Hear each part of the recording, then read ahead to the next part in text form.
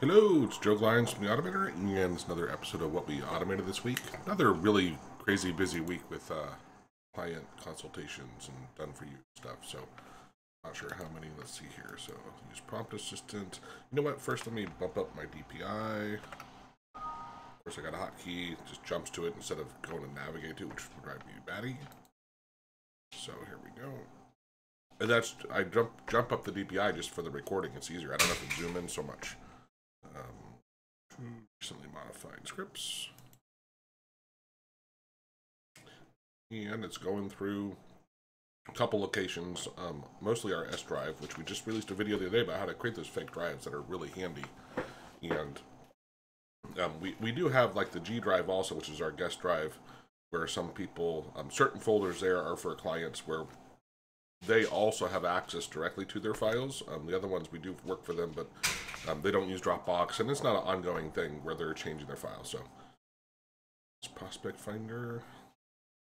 As I mentioned before last week, for Jeff, we're doing a lot of stuff between LinkedIn and HubSpot and other tools, connecting them using API calls, sometimes imitating a browser.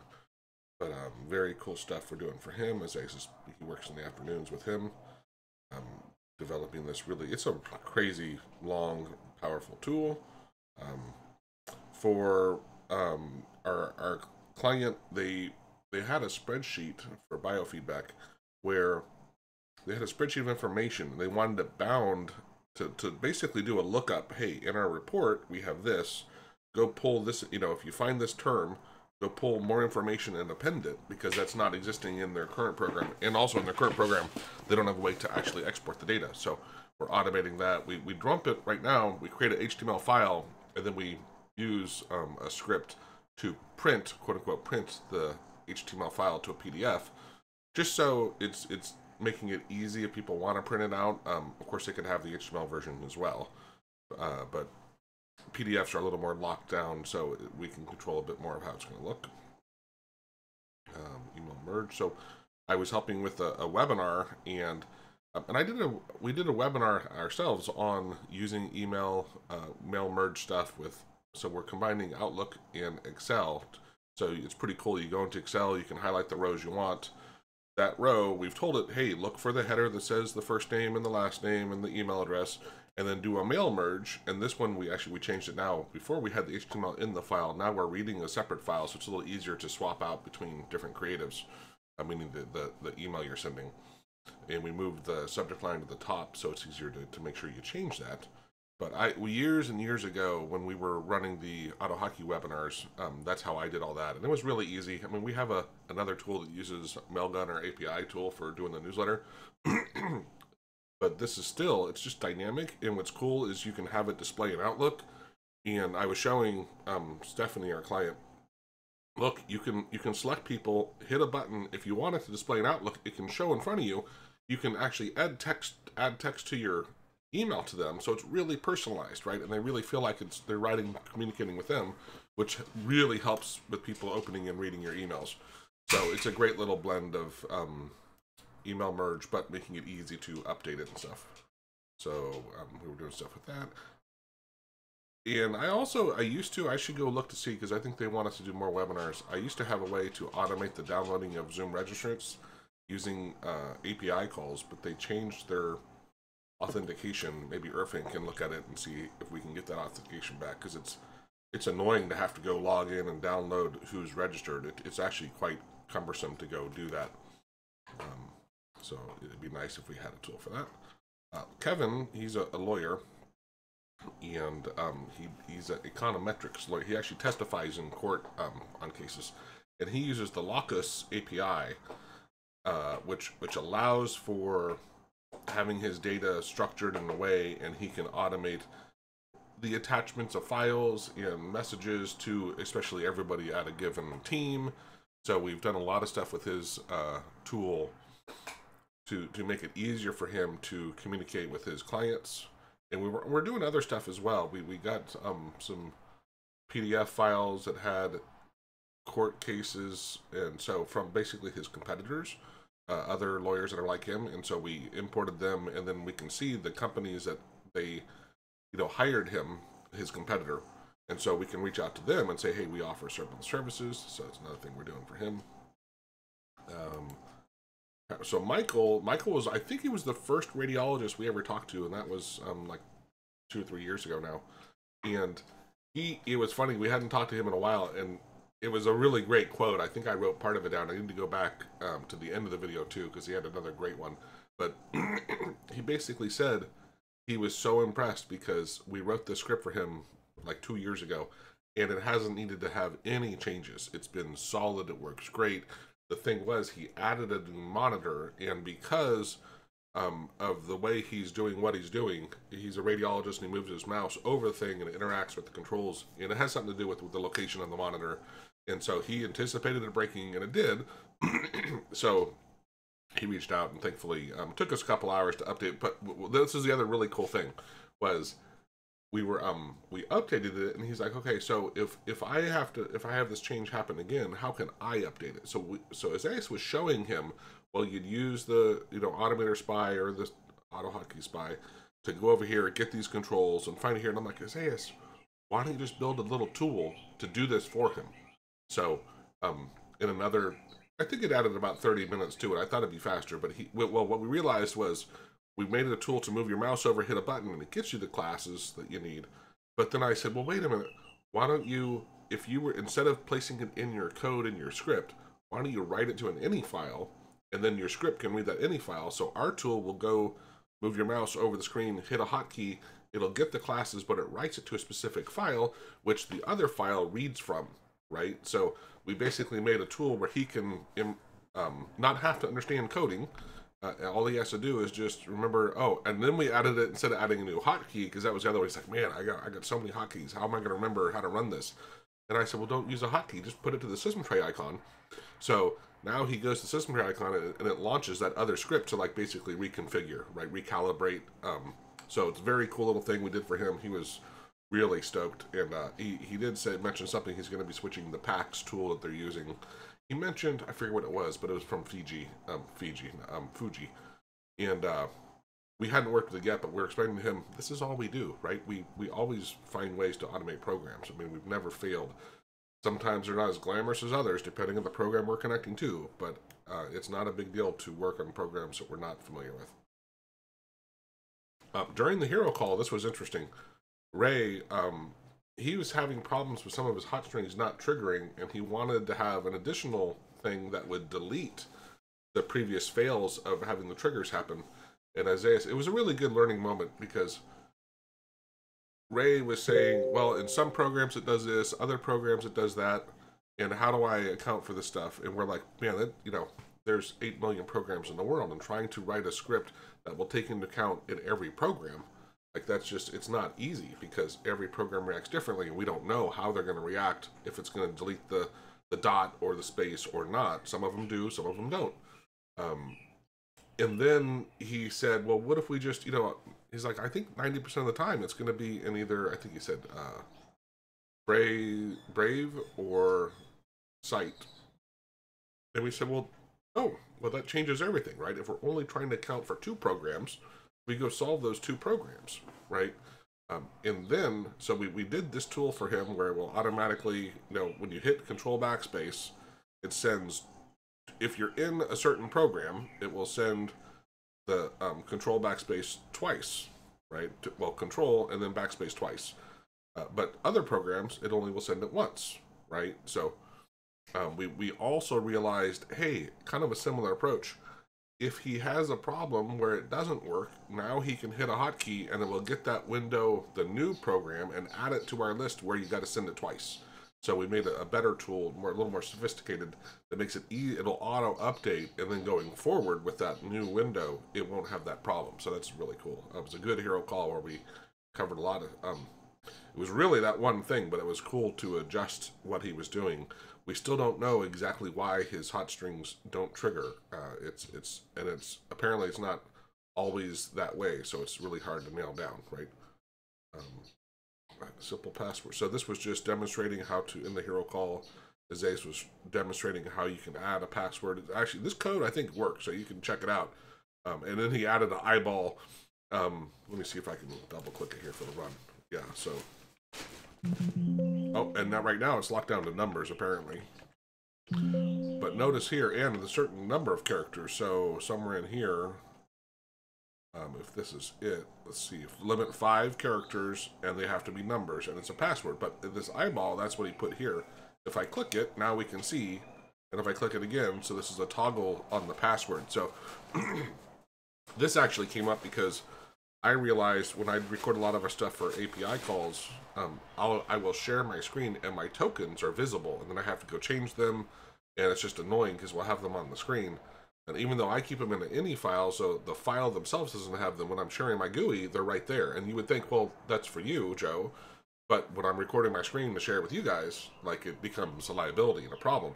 So we came up with this simple approach where, hey, it doesn't have to automatically be shown. So you can store your passwords, have them there, but not visible, but I can toggle it if I want to see them, right? So it's a great little example, as Ayas did there. If you want to learn more about GUIs, our Intro to GUI course is really great. It's especially in V2, because here in V2 you can see they're all objects, and it's just much easier to work with.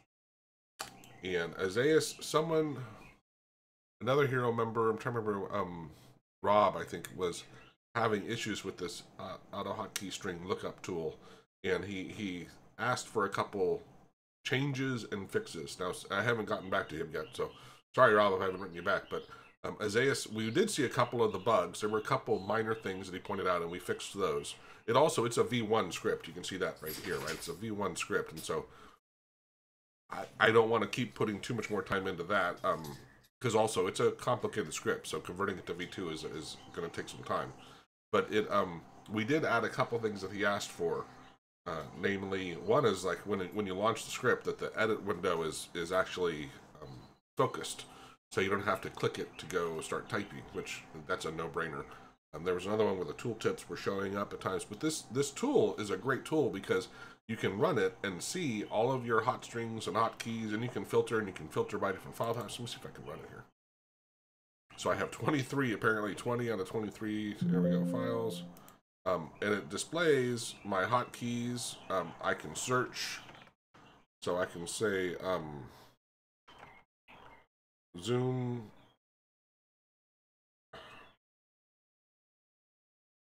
And this makes it very easy to, let's search for pause. So it'll filter that list. Sorry, Joey. Jesus. I got a lot of confidential data in here, so let's try this again. Let's search for gist. So, yeah, this is it's great because it searches across running scripts. Now, one of the things Rob asked for was, hey, if I double click this, I want it to send the text, like, or trigger, so if it's a hot string, which I can also go here and I can filter to say, oh no, actually, sorry, right here, I can filter on just hot strings, or hotkeys, or both.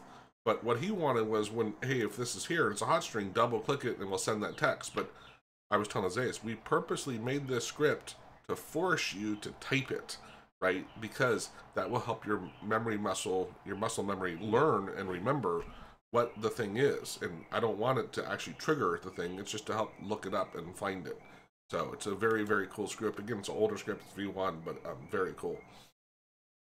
Launch editor, that just it's cool. It will open, that's what we use in that tool. You can double click it and it will open that script on that line, which is really cool. Our clip share tool is still, I don't think we've shared it yet. We should at some point get back to, because there's not much more to do it where we can make it shareable, but it allows me to copy and Isaias paste. We use a Dropbox folder to sync the clipboard, or an Irfan and Rizwan. We all use this tool, so it's really great. Or if you were like on a laptop, you can copy on one and paste on the other. Now, Windows has built-in ways now with Windows 10 and 11 to do that. If you signed in your account on each computer and enable those features, Push Bullet, if you've ever used that, does the same thing. But our tool, all you have to do is have either a network drive or a Dropbox, some sort of a shared drive, and it works really well. It also is able to send messages to each other, which is interesting. But yeah, that's a cool tool. Auto splitter. So Mike, another client of mine, he he had a bunch of videos that he wanted us, which I used the effortless video reducer to shrink the files down, and it was crazy. It was getting them down to like 4%, 5% of the originals, but he had a requirement. He wanted each video to be under 200 megs, and some of his initial files were 16 gigs, and it did get him down to like 1 or less than 1. However, even at like 300 megs or 400 megs, it's still okay. That's two or three videos. So we were creating a script to split them, and now it's easy with FFmpeg to split them at time intervals. So I want to every 5 minutes stop and create another video and parse it out until the video's done. But what I clearly wanted was something that did the file size, and so and I don't know if it was from hallucinations or what, but AI kept giving us this other thing that we couldn't, doesn't even exist, right? So I think it was a hallucination. But I told Isaias, well, why don't we do this? On any given file, maybe we mention, hey, split it at, you know, a minute or 10 minutes or whatever, right? So we're going to create hundreds or possibly thousands of files, but then we use AutoHotkey to loop across those files and start, you know, concatenating them in order until we get to a certain file size. And once we get close to it, then we'll create a chunk and then keep going, right? So we have a way we plan to be able to say, okay, let's limit it by file size instead of by time. But we haven't written that one yet, but it does, we understand how we can go about getting it now. This effortless video reducer, again, we put it out there. It's, I think, $10-ish. Crazy great tool, saves, you know, actually one of our clients, another hero member, wrote, and I forget, he saved, I think it was like 130 gigs or so. It was a big number by using it. Now, with this stuff I was mentioning with Mike, I was diving a little deeper, and there's another setting that we didn't play with because it was so complicated, but the CRF in FFmpeg has to do with how much compression you use, and we chose, well, I wanted to keep that tool really simple before. And the CRF, it's really weird. It also differs depending on the encoder. You have to shift the number some. But I worked through it, and I think we have a good approach on how we'll let people choose how compressed they want the video. So we'll be updating that tool at some point to allow you to choose the compression level. So it adds another complexity, but we're not going to mention CRF. We're just going to say low, medium, high, which is so much clearer than this crazy CRF, which is like 18 to 30 is your range, and again, it's really confusing and not clear. So we're going to give you just a couple options and allow you to choose how compressed it is. There is the speed also, which affects the file size, but it's not the same thing as how compressed the video is. So anyway, it's a really great tool. If you have videos and you want to save some space, I highly recommend you check that out. This podcast to video. So we've been doing a lot of stuff with Notebook LM from Google for creating podcasts. And by the way, I just saw the other day, they now made a change on that where now you can give instructions in the podcast on what to focus on, and kind of like a prompt on what to do, which is great because now it's a little more customized.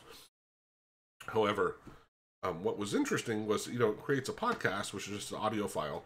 And I have this tool, podcast to video, that takes an audio file, and you can pick a thumbnail and overlay it and create an MP4 file so you can upload it to YouTube. And I've done this before, and I did it with a different video. I did it one with just me talking as a test. It works fine. However, when I tried it with the podcast from Notebook LM, YouTube was blocking it, and it wouldn't let it load. Let me actually share my screen out. Yeah, I can share that screen.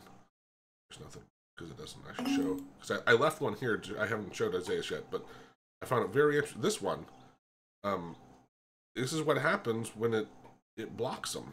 And there's no documentation, no anything explaining what's going on. But I think Google, because Google, of course, owns YouTube, has said, hey, let's not let people upload these to YouTube. So it's fine. I just upload them elsewhere and share them. It was just a bummer that I couldn't put them in YouTube. Also, by the way, while we're here, I was thinking about doing this. Let me filter on unlisted videos, just so you guys get an idea. I say our Hero Member club is amazing, and you get an idea of, you know, we have hundreds and hundreds. Let's see, there's 1 of 30 of about, and I don't think that's a correct number, but yeah, there's a lot. Each one of these is an hour, right? And it's an hour long of us helping people work through AutoHotkey stuff, right? We do them, we do them 3 hours a week.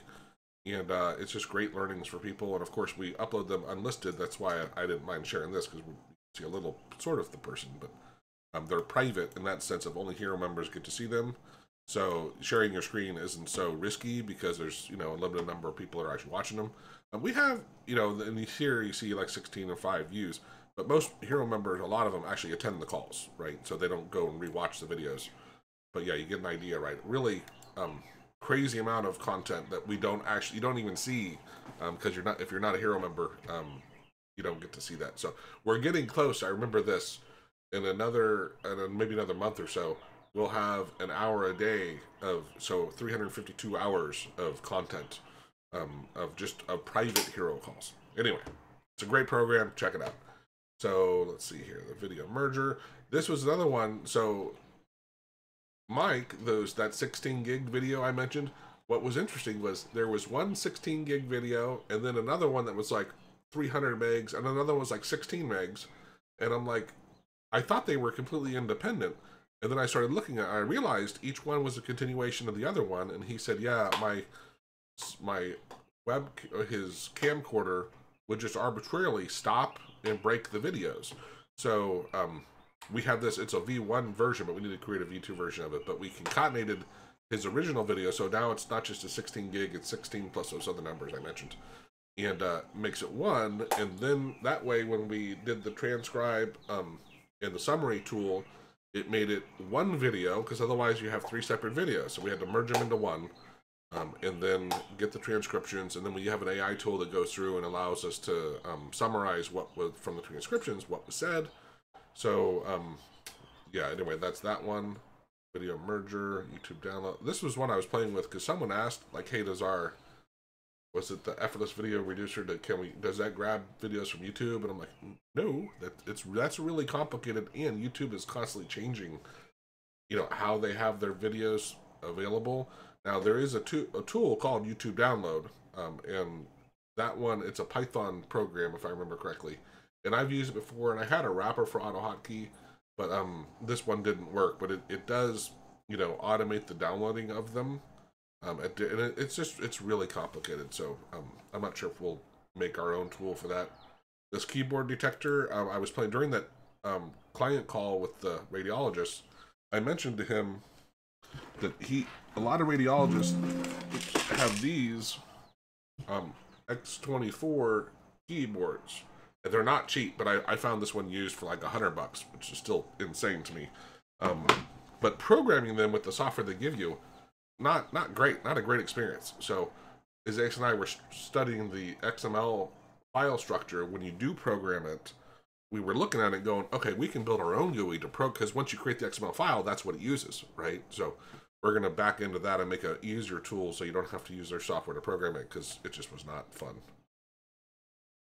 Automator Spy, I just mentioned to the guys there's a little minor hiccup with that, but we're also going to make it where you can customize your hotkey, and because we did add, let's see, if I go here and I right click, so this, if I come in here and I copy, now see they're flattened, and I don't know if you saw they had quotes on the outside. Let me bring over Notepad. Oh, I don't see Notepad. Let's bring over Site. Oh, good, and I have this file open. So, so it's wrapping these in quotes. That's how you need it. We put double spaces in between the things. However, note, like on this window, see these, the circle AHK and the heart, and that's part of the file name. Well, if I right-click here, we built this to purposely show you, hey, there's a problem, right? Like, these are not regular characters, especially if you had a weird space or a dash. It's hard to notice. Our tool flags it, but what I realize is they're not rendering properly. So I usually, I think when it's the question mark with the diamond, that's possibly a font issue instead of an encoding issue. I always get the two confused. It's one of the two, but we'll get that fixed to where it actually renders them properly. But it's just a highlight to say, hey, buddy, make sure you come in here. And actually here, I should still be able to copy this, and I think it has the content. Nope. Didn't have the content. So yeah, we need to fix that. But still, it's a really cool. We like our version much better, but we're gonna right now. It's bound. Oh, also, let's see here. If I bring back up Chrome. I don't know if Isaias did this or not, or sorry, Irfan did this or not. But if you're over Chrome, yeah, he was. That one didn't get updated yet. Also, it says virtual window. It's not a virtual window, but I do want, if it's Chrome or Edge or Firefox, to say browser window, because automating browsers suck. And it's something just to note of like, hey, you got your work cut out for you, you know, if you're automating a browser. We've covered 9 different ways to automate browsers with AutoHotkey. One of the best ways is not to automate the browser, but to imitate the browser and just do API calls directly. But yeah, this tool, our Automator Spy, it's just much more, if you're, you know, really into AutoHotkey, you'd love our tool. So you might want to check that out. Anyway, let's see if I think we were done with our list. Rich edit. So that rich edit, that's with the Automator Spy. So that's what we're using in. No, I think actually we went with the scintilla control. I think, not the rich edit. So I'm not sure why that's in Automator Spy, but it is there. And then the toggle do not disturb. This one I just added it to Prompt Assistant, so I can hit Alt D. I think it's changing it. Ironically, I need to relaunch the script. Let me relaunch it. Maybe that should take care of it. Let me see here. Because it's working. I see it. There we go. So it was after I changed the DPI, because the script had already been launched, it wasn't displaying the notifications in the right spot because it was thinking that was the other part of the screen. So maybe we have it when you hit the hotkey to check the DPI and see if the DPI has changed, and then it would adjust for it. That's a bit, you know, I don't think most people are changing their DPI very often, but it's a great way to toggle your do not disturb.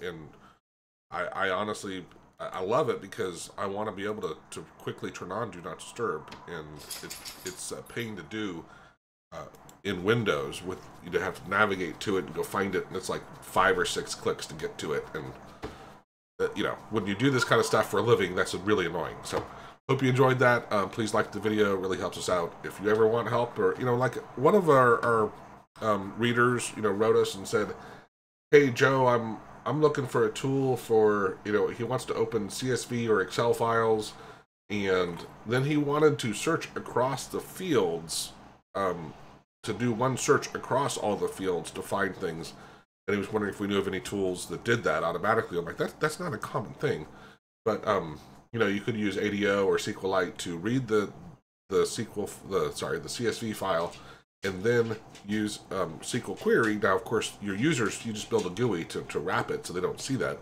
But it can be done. But the point is, you know, reach out to us if you're working on something or want our help, right?